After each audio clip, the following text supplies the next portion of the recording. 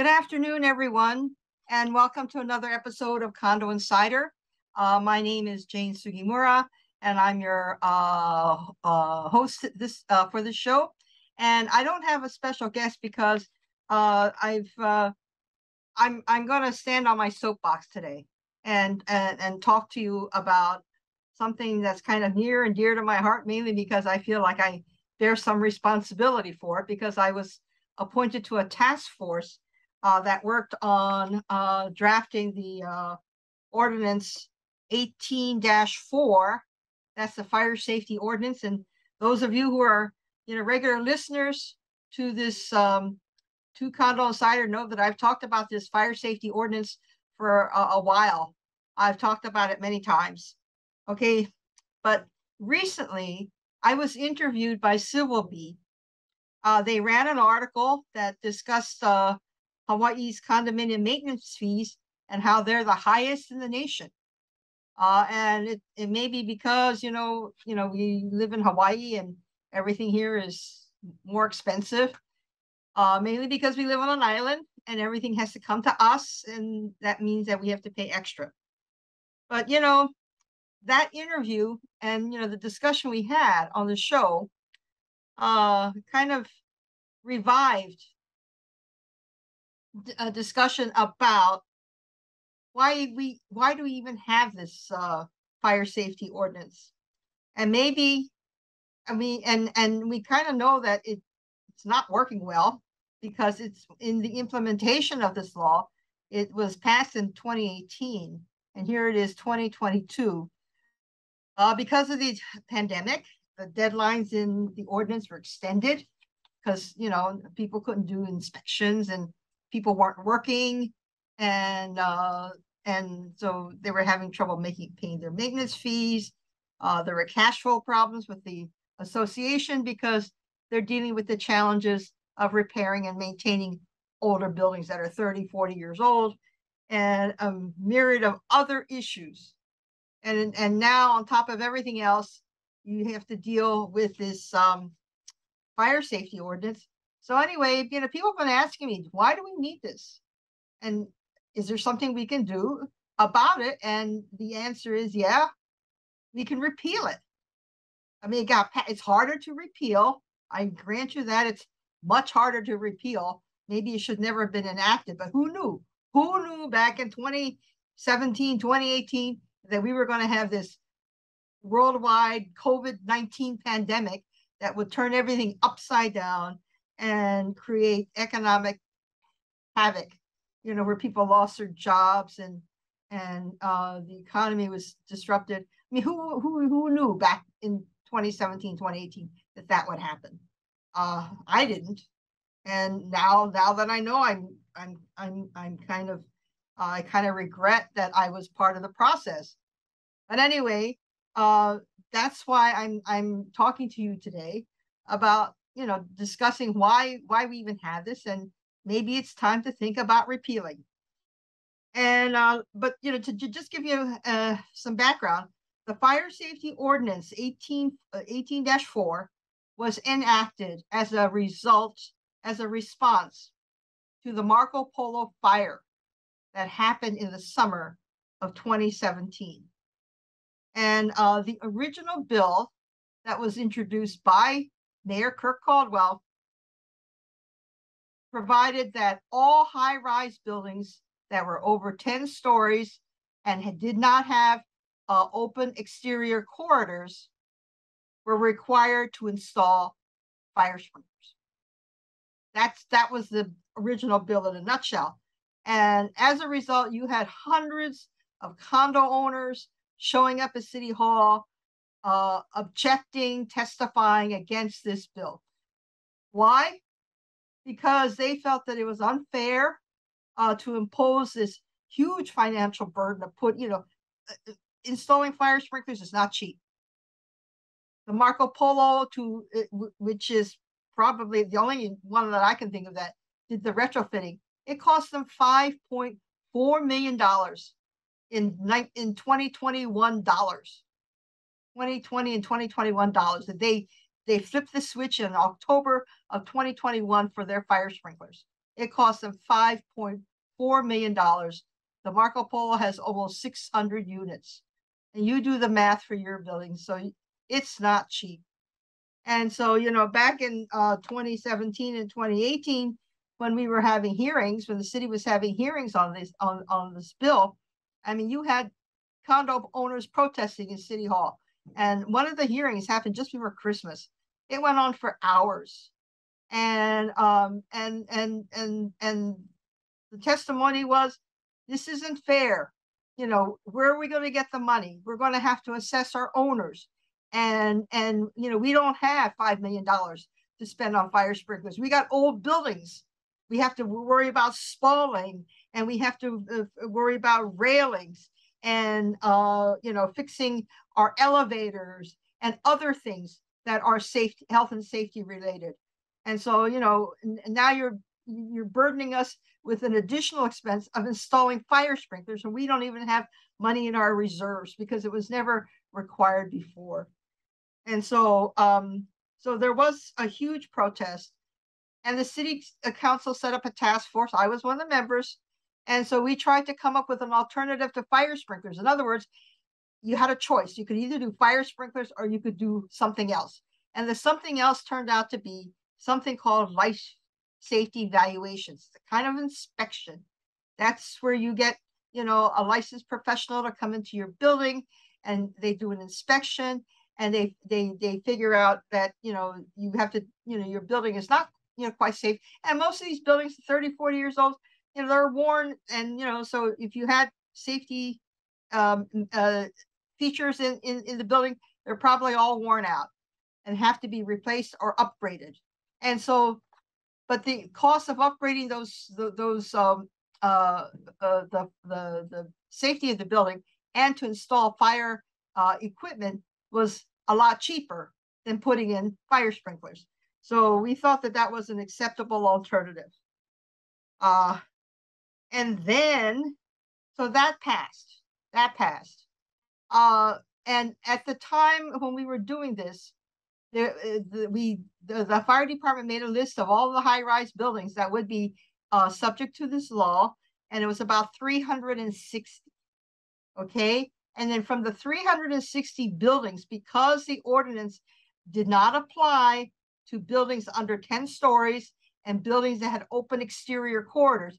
Open exterior corridors means that when you come out of your building, there's air. You don't have walled-in corridors, and those buildings were considered, safer. Even and to give you an example, you don't have to be a small building to have open exterior corridors. The Yard Harbor Tower, the Wailana, I think they're both over 20 stories. They have open exterior corridors, and so a lot of you probably live in buildings, that have open exterior corridors, and that means that you would be exempt from fire sprinklers. You still have to pass the life safety evaluation. And, the whole purpose of all of this is to make sure that the buildings are safe. And nobody, I don't think anybody objected to that.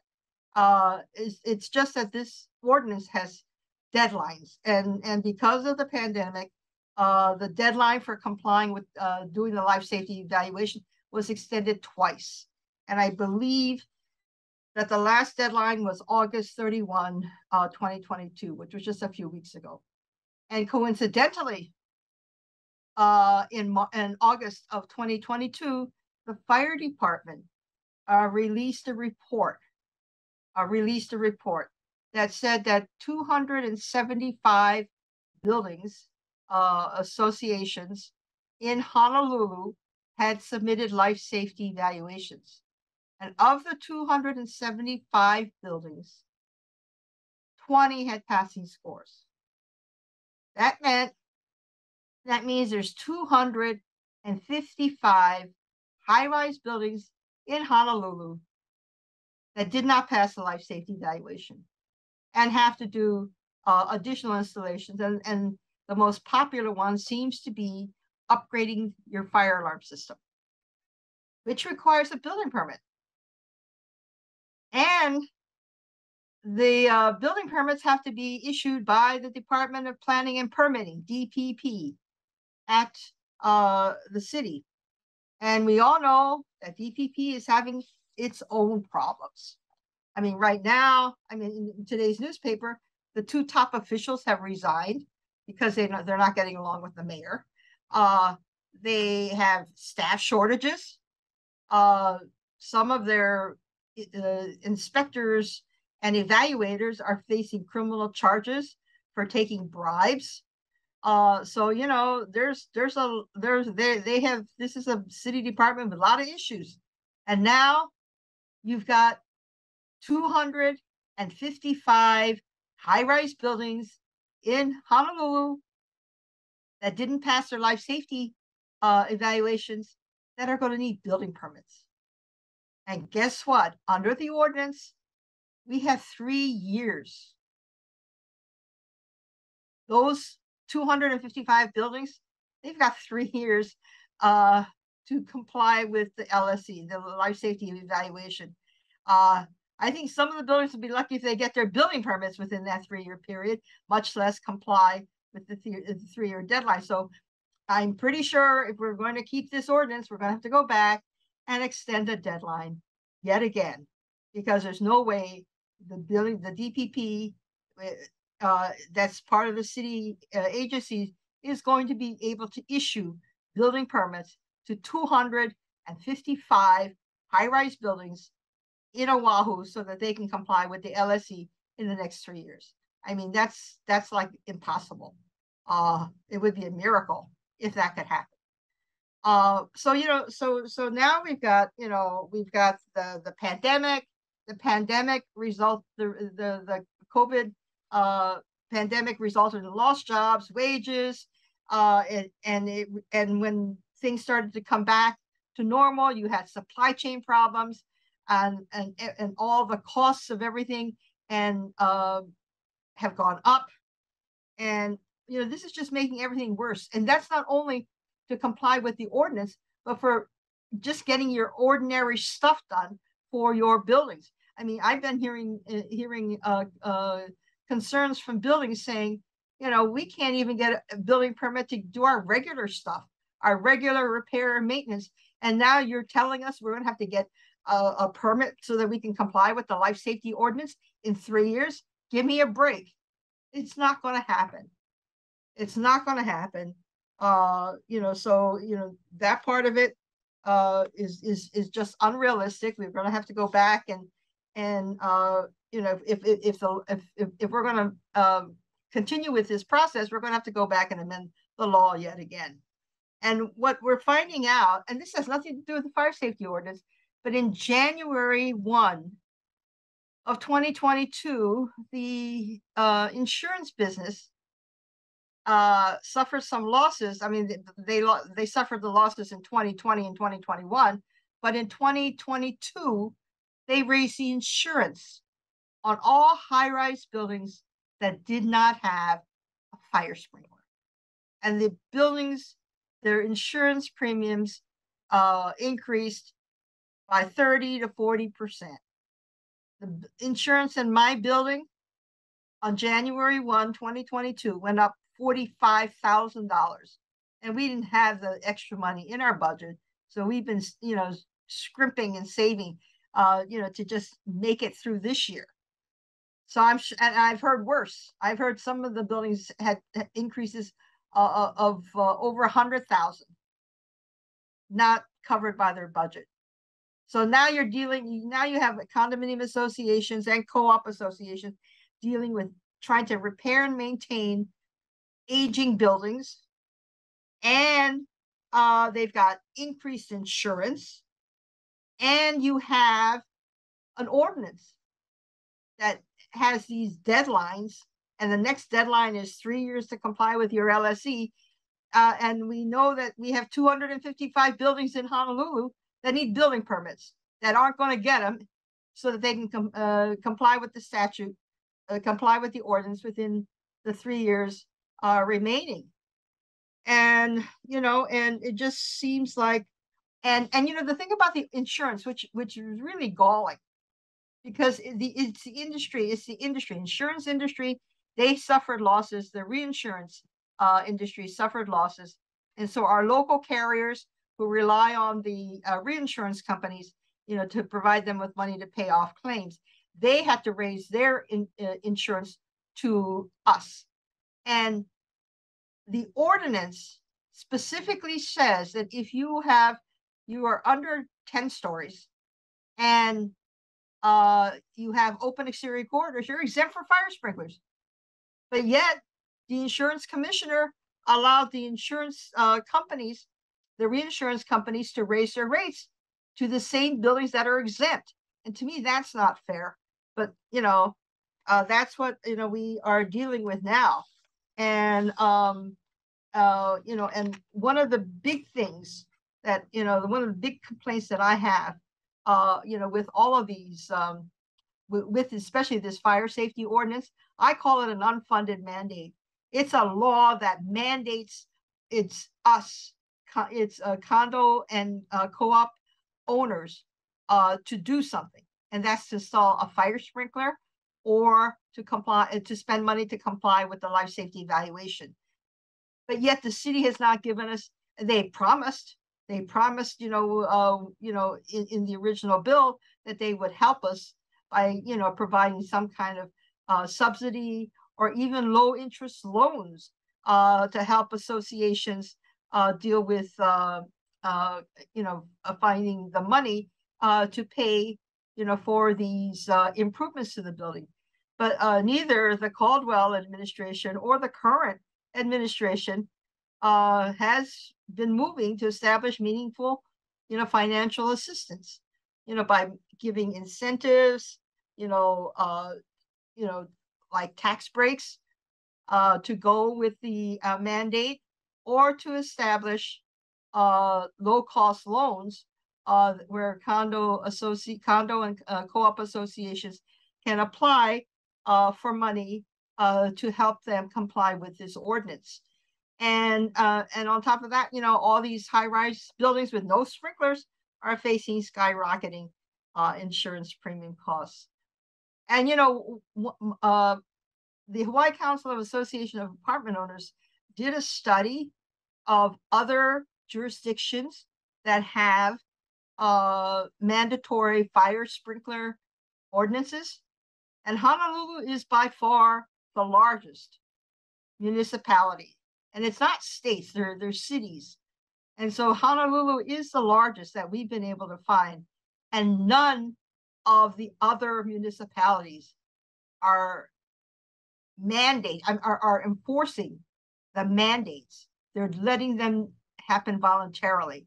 And that is, what, I am suggesting, rather than go back and amend 18.4, Ordinance 18.4, to extend the deadline so that we can so the buildings can comply with their LSE, is to, allow, first of all, this ordinance, it just seems so impossible to enforce. It's just, there's certain issues that were never contemplated, at the time we were working on drafting it. And now it's come to the implementation, and it seems like every time you turn around, there are roadblocks or obstacles to compliance. And one of the obstacles is money. Where's the money? And, so I think it's time to consider maybe repealing this ordinance. And you ask me, how do we do that? And my answer to you is, you gotta tell your council members. There are 9 people who sit on the city council. And I think we're gonna be scrolling. There they are. Those are the 9 people. And there's the link. And if you go to that link, that's www.honolulucitycouncil.org/council members. At the bottom of the page, if you don't know who your council member is, there's a box right there that says, not sure who represents you on the council. Look at and then you click on that box and it will tell you. You tell them where you live and it will tell you who your council member is. And so it's up to you to tell your council member that you would like their help in repealing this law. that is creating, because you as a member, as a condo owner, you're going to be paying for this, because any installation is going to come out of increased maintenance fees or special assessments. And that means it's coming out of your pocket. And if you're having trouble paying your bills, meeting your financial obligations, so the last thing you need is a special assessment or increased maintenance fees to pay, to comply with this ordinance. And, or, we don't have to do a total repeal. We can just do a modification of the ordinance to make it, to take away the deadlines, because the deadlines we know now are terribly unrealistic. Nobody is going to be able to comply, especially the city. The city who issues the building permits that we need to do the installations. There's no way the city is going to be able to issue building permits for 255 buildings in the city and county of Honolulu, so that they can comply with the ordinance in 3 years from August 31, 2022. That's August 31, 2025. You have to be in compliance. And, for those of you who have concerns, if you don't sit on a board, you can still call your council member, because you're a taxpayer and you're going to be affected by this ordinance if the city council doesn't change it. And all we need is 5 members of the city council to repeal it. And one of the members is somebody that I'm talking to. I'm not going to reveal that council member's name, but that council member has indicated that they will prepare a bill to repeal Ordinance 18-4. All we need is for the constituents. That means all of you guys out there to pick up the phone, call your council member, or go to that website, find out what their email address is, and send them an email. Please, please, please repeal Ordinance 18-4, the fire safety ordinance. That's all we want. We want messages to go to the council member to tell them that that's what condo owners and co-op owners would like them to do. And we will probably have the council member introduce the bill. It has to go through 3 readings, which means it has to have 3 different public hearings where you can testify, and you can go online and submit testimony, or you can show up. And I think they're allowing in-person testimony, so you could go to City Hall, or I think they're using Zoom, but they are allowing remote participation. And you can go on the city website, and they will tell you how to participate in a hearing by submitting testimony, or even just showing up on their Zoom or GoToMeeting. I can't remember what platform they're using, but they do allow remote testimony. And you just need to tell your story, that you're a condo owner, you live in a condo that's subject to the ordinance, and you know that you have 3 years to comply. You know that the fire department issued a report in August of 2022 that says there's 255 buildings in Honolulu that have not complied with the life safety evaluation. They need building permits. There's no way the city's going to do it. And even if they could, you can't afford it. And so what you need from them is their vote, their political willingness to help you, their constituent, to get rid of this ordinance that is causing such hardship to so many condo owners. And again, that link is www.honolulucitycouncil.org/council members. There it is on the screen right now. That's where you go. That's who you talk to. And when you call them, their staff, I mean, they have paid staff, and the only job the staff has is to talk to constituents and to deal with constituent concerns. So I guarantee you, if you contact your council member once you find out who they are, and just say, I'm a constituent and I have a concern, and you tell them the concern, give it to them really quick. There's an ordinance 18-4, it's fire safety ordinance. I live in a condo, and we can't afford to put in these things, to put in the fire safety installations, and it's going to cost us an arm and a leg. We can't do fire sprinklers because we have to do special assessments, and we just can't afford it. And we would appreciate it if you would help us repeal this ordinance. That's all you have to say. Or you don't have to say all of that. Just say 18-4. Can you help us repeal it? Because they'll look it up. They know, they understand that shorthand. So they will understand.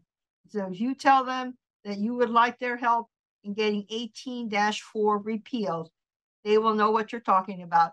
And if enough people call their council members,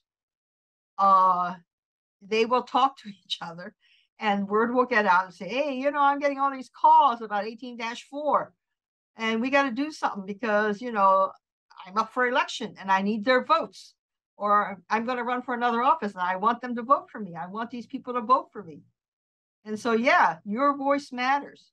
So, please, please, please, if you're concerned about this, that's how you fix it. You call, you go to that website, figure out who your council member is, give them a call, ask them to help you by repealing Ordinance 18-4. Okay, now I'm going to get off my soapbox. And I want to thank you, for being with us for this episode of Condo Insider. And I want you to join us next week when it will be Raylene Tenno, and she'll have another very hopeful, interesting show for you about condo living and dealing with condo issues. So thank you for joining me today. Mahalo and aloha.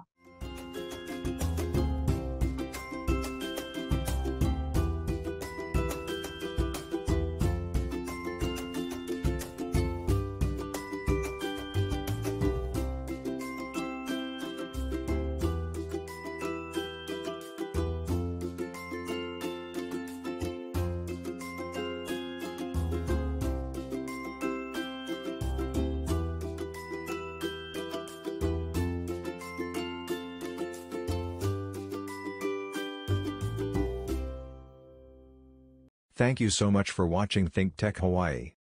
If you like what we do, please like us and click the subscribe button on YouTube and the follow button on Vimeo. You can also follow us on Facebook, Instagram, Twitter, and LinkedIn, and donate to us at thinktechhawaii.com. Mahalo.